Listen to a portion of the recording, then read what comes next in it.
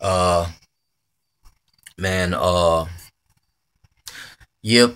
I've been on this mission to try to live in a state of a good repentance. So the other day I went to my brother and I said to him, I said, "Hey, brother, I'm sorry, man, for not setting a better example for you." Just out the blue, man, and I mean, he reassured me that there's no fucking bad blood anyway. But I just felt I needed to do that because I didn't set a great example for him.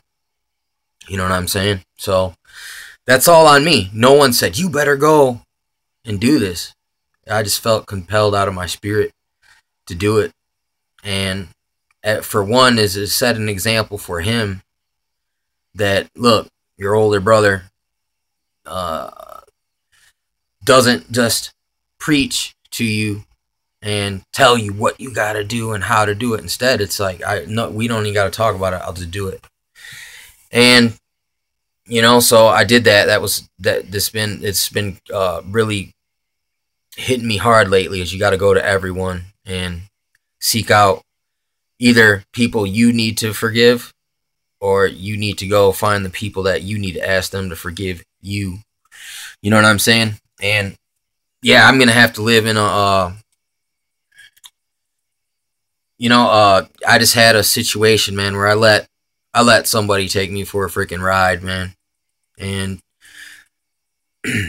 I knew it was going this way, and for some reason I even let them drag me along for a little bit longer and dig the uh, sink the knife in even freaking deeper. You know what I'm saying? And yeah, I'm feeling really stupid, just really in betrayal, man. And I even took blame and responsibility myself, and then they used that as an opportunity. As everything that I said, they brought it up again and try to hurt my heart with it on the way out the freaking door. Which which pretty much is what uh, a proud, arrogant, self-righteous person would do. So all those acts, man, all that masquerading that they did, you know what I'm saying? And the redirection, the misdirection, the the doo-doo test, I got put through all that stuff. And I'm feeling really stupid.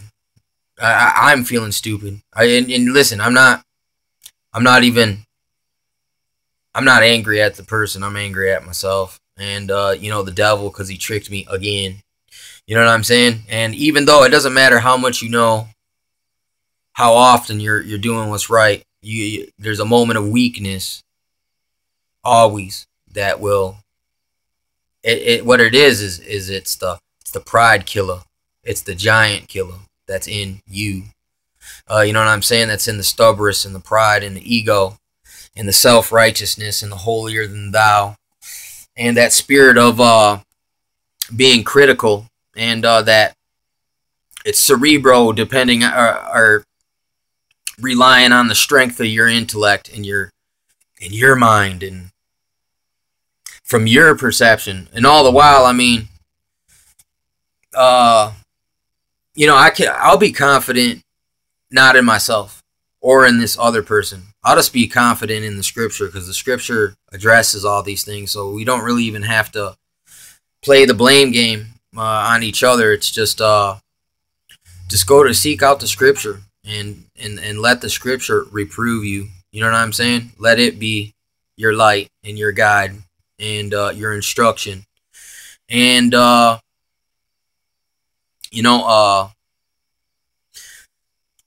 because let every man be a liar and let God be the truth. You know what I'm saying? So I've it does say in the Bible, it says, if you are going to make a offering to God, but you have an offense against your brother, first go unto your brother and make it right with him, and then go to God. So in other words, you got to reconcile as much as you can in your own life, in your own time, and of your own volition, your own will. It can't be forced. It can't be just a ritual like the Catholics going and confessing to the guy that's really just an intelligence dossier builder. You know what I'm saying? It's got to be really from the heart, and it's got to be really in truth without there's no real external reward. There's only internal peace that it'll bring, because these are the things that do corrupt your soul, is hanging on to grudges. And someone was telling me, to look, there's two kinds of judging. There's judging something like, all right, how tall is that man? What do I think this man's size is? Is he medium size? Is he tall? Is he small framed? That's a judgment. But to say that small framed, let's just say, that small frame man right there, he's going to hell, I can tell by looking at him. That's making a judgment that is like a judgment as in condemning someone, especially off their looks, but even their actions. Because when you watch someone do something, you don't always know what the intentions are. So just to judge and jump in there and go all the way and be like, they're definitely going to hell. You know what? The Bible says, condemn not, lest ye be condemned also. So when these people, anyone that I see that's quick to condemn people, like especially publicly and in front of people, they're not operating out of the spirit of love at all, nor truth. Because listen, here's the thing. What if that man repents, gets saved in 2 years from when you said he was destined for hell?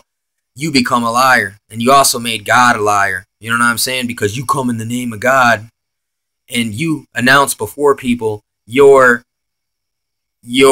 perception, what you think. You're leaning onto your own understanding instead of putting it, then asking God. And I asked God, man, to show me what was the deal with the situation, and it went according to what I was felt was going on. But the person tried to pretend for a long time that, you know what I'm saying, that there was still some kind of hope. But no, I knew it was a fucking game, man. But in order to find out, I had to play along, and it did exactly what I knew it was gonna do, man. And it basically said F you on the way out the door and just denied everything. Tried to instruct and teach, and just only looked at the bad things and didn't recall anything good, and totally thought I was about something else, that I was really like to this and not what they thought the only reason I was about them for. So I mean, it's really fucking, it's been really sad. I've been tormented. It's like, because it's like, when you got two people, it's like, look, it is stronger, and that's why the devil attacked it. You know what I'm saying? But you know what I'm saying? God's will be done, man. And I'm not gonna jump off a fucking bridge over it. You know what I'm saying? And I'm not too proud. Yeah, I guess it is my own fault. You know what I'm saying? So that person's free of any residual effects from my way. I mean, but am I salty about the situation? Yeah, a little bit. But this has happened before. I've been through this stuff before, and it's not my first rodeo, unfortunately. Hopefully it's not. Hopefully it is the last rodeo. I mean, it's the end of the freaking world. This person also isn't seeing the time that we're in, that this is no time to be playing games with people. You like that? You know what I'm saying? And they were getting much joy out of it, like joy. You could always LOL, ha ha ha ha. Ha. You know what I'm saying? But I fed that demon to prove that it was there, and you know what I'm saying? And hey, God have mercy on us all. You know what I'm saying? And here's another thing. That's the proof right there, man. That You know, when you wanna, you wanna blame just the person, blame someone, and duck accountability yourself. You know what I'm saying? That's not courage. It's not the truth. It's not the fear of the Lord. It's something else.